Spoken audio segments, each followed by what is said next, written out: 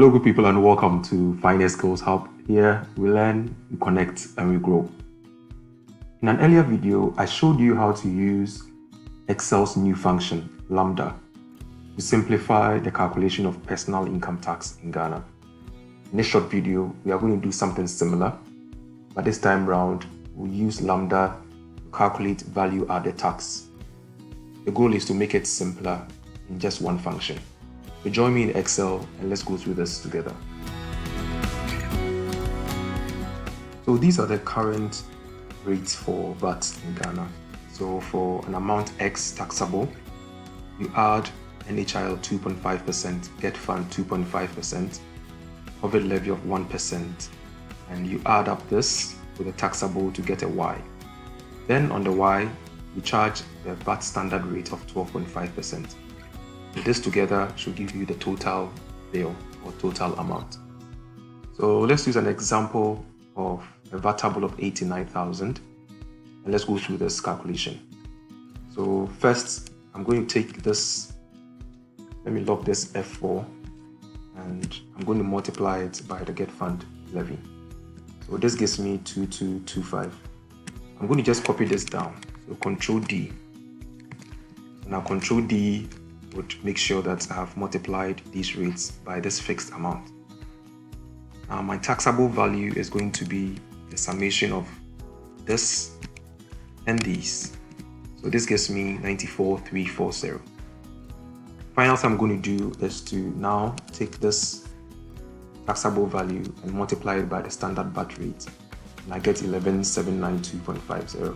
Then my total is going to be this plus this, giving me 106,132.50. So this is an example. Calculate this VAT figure in one formula. The goal will be to actually find the tax at this level and then this one, and we add. So if you look closely, the VAT at this level is going to be 5340, okay, and the VAT at this level is going to be this amount. Okay, so in essence, if I add this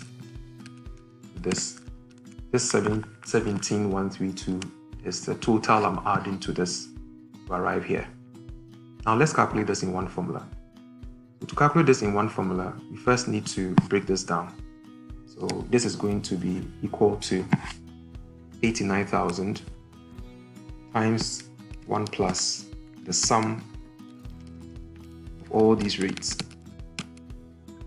Okay, close bracket. So this is actually going to give me 94,340, which is a marked up figure from 89,000 up to this point. So to get a real value, I'm going to subtract this, okay, from the taxable. So I get 5340 at this point. So what I'm going to do is, remember, it is this part that gave us 94,340. F9. Okay, so I'm going to take this part, copy, then add this, okay, and then multiply that 94,340 by 12.50. Okay, so then together I'm going to get the 17,132. So this is now going to be our total formula. So now note that this E11 are the variable cells, which is the taxable amount. So this part is going to be fed into the LAMBDA function. So what we are going to do is we are going to copy this formula, okay, then we paste this here. Now because we are going to take it to the name manager or define a name with this, I'm going to lock all the constant cells. So this is F4. This part is also F4, and this is also F4, leaving these variable units. So this is going to be my taxable. So what you're going to do is you introduce LAMBDA. It allows you to hold this in memory, and you feed it the parameters. So LAMBDA, the parameter I'm going to use here is taxable.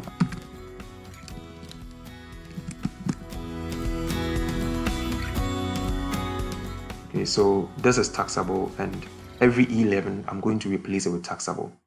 So I'll make this taxable, It's already in here, so I'll go here. Taxable.